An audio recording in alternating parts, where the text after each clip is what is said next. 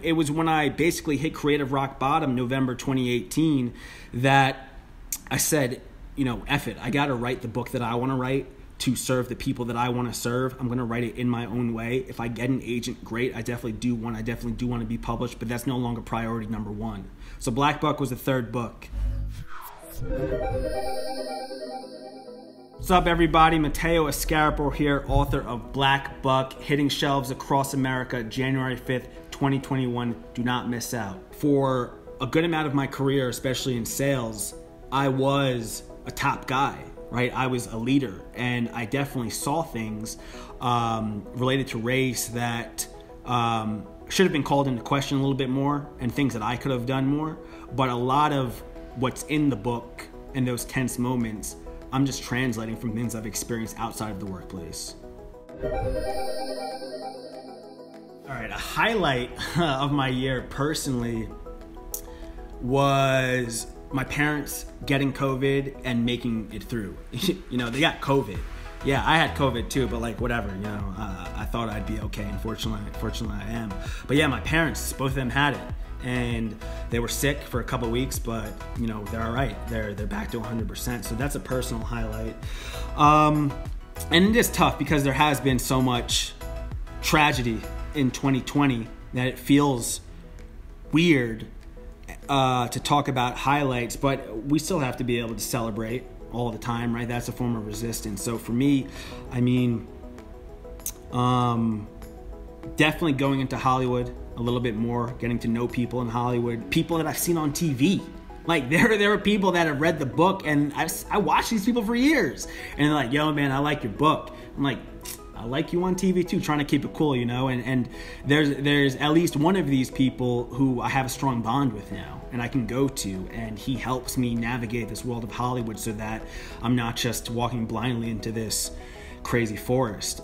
So those are definitely some highlights, but another big highlight, it's an intersection of the personal and professional. It's being able to read reviews from readers and see that this book really resonated with them, and that they got what I was doing, and that it illuminated dark spots for some of them, but also shone a light on things that they'd already known and faced themselves. So yeah, those are just a handful of personal and professional highlights. It's that I love being alone, but to a certain extent, right? Like, I live alone. I love my alone time. I love being able to think. I love being able to just talk out loud to myself, dance around my apartment, do whatever I want. But I do miss going out and seeing people in the evenings, right? Like, after I've isolated myself for most of the day or multiple days, then being able to just go out freely and see people. Being able to consume art outside is something that I knew I enjoyed, but didn't know how critical it was to my sanity. And that's something that, you know, I look forward to, obviously, when people aren't dying anymore. The last thing I'll say that I learned is that it's sort of easier to generate ideas in quarantine, at least for me. I mean, I'm stuck inside, I'm talking to people via the internet and via the phone, and, you know, having these interviews, but being able to give myself the freedom to just go into my own head and know that I'm really not going to have to give my energy to anyone else later in the day, at least physically, has just helped me generate like a ton of ideas.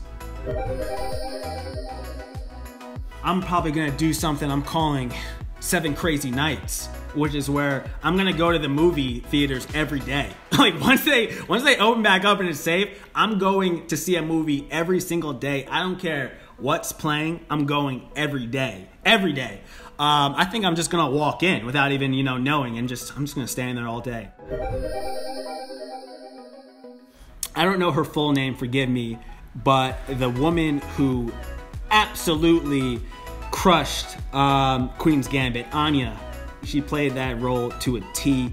I know that she's already been in things like, I think it was called Emma, but I know she'll be in a lot more. Amine, he's a big rapper that I love, but he's getting just bigger and bigger all the time. A ring light. Yeah, I didn't know if I couldn't have imagined that I was ever gonna rock a ring light. I thought they were always for like, here's my makeup brand, here you go. But yeah, I bought a ring light, and you only asked for one, but I got a radio too. I bought a radio. I listen to the radio all the time now. you.